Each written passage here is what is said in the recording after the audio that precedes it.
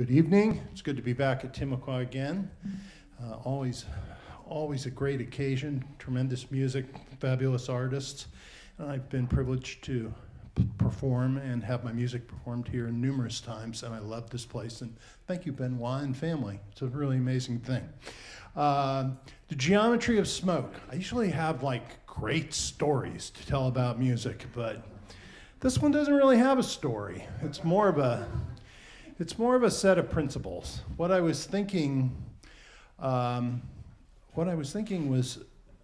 about the mathematical relationships and equations and of nature, and not the kind of geometry in school with triangles and octagons and curves, but the more nonlinear living biological patterns that if you look close enough under a microscope or you just look around you in life, you will see these shapes. Lots of, the one concept that I really like is the one of anamorphic symmetry. And everybody goes, what's that? You know, it's like, well, if you hold your hand up like this, and then I had a 5-year-old hold his hand up like that, the shape is the same, but the proportions are different. So it's, they're symmetrical, but they're not symmetrical on the same scale. And you find that a lot in nature. You find, you know, how a branch resembles a tree, you know, and as you go down in the structures, you find these repetitive patterns, and I always thought that was the most beautiful thing. This is not a new concept. Other composers have explored this. I love Bartók. Bartók was hugely into, you know, the biological world. He collected insects. He was, and so much of his music has this sort of unbelievable order and symmetry, but then in this very amorphous way. You know, it's not square or triangular, and it grows organically. So I guess this piece was my attempt at sort of approach this organic relationships of shapes and mirror imagings and different scales. And I got into a saxophone quartet, and then it sort of started sounding sort of Private Eye, sort of noir, you know, too. So, it was funny because I had just finished writing a big orchestra piece that was performed today, as a matter of fact. It was premiered today in Vero Beach. And I had finished, and I go, well, what am I going to do now? So I said, you know, what kind of self-respecting saxophone player, which I am, has never written a saxophone quartet ever in his entire life? I said, this is the day. So I started working on this piece, and it started evolving, and I got to the end, and it was finally finished, and Vanessa was going crazy hearing this thing over and over again in the office, you know, and so I said, well, I got to get it played, and who am I going to call? And so I sent George a message, and he said, we just happen to be doing a concert. Send it to me and let me listen to it. So he liked it, and I appreciate so much you guys performing it and later recording it. What a privilege. I'm amazed. So this is a very new piece. This is just a few weeks old, you know. So it's hot off the presses, and these guys learned it, and enjoy it. I'll shut up now and let's listen to some music. Thank you.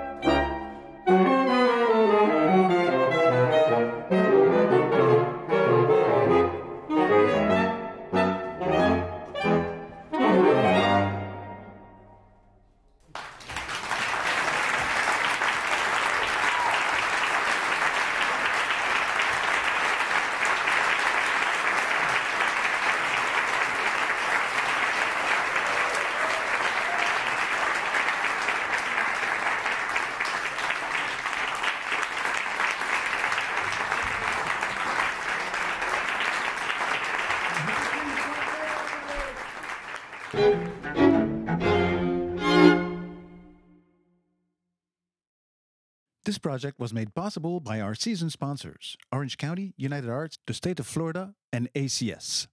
Our wonderful board members. We thank our donors and members, as well as our business sponsors. Please thank them for their support for Timucua.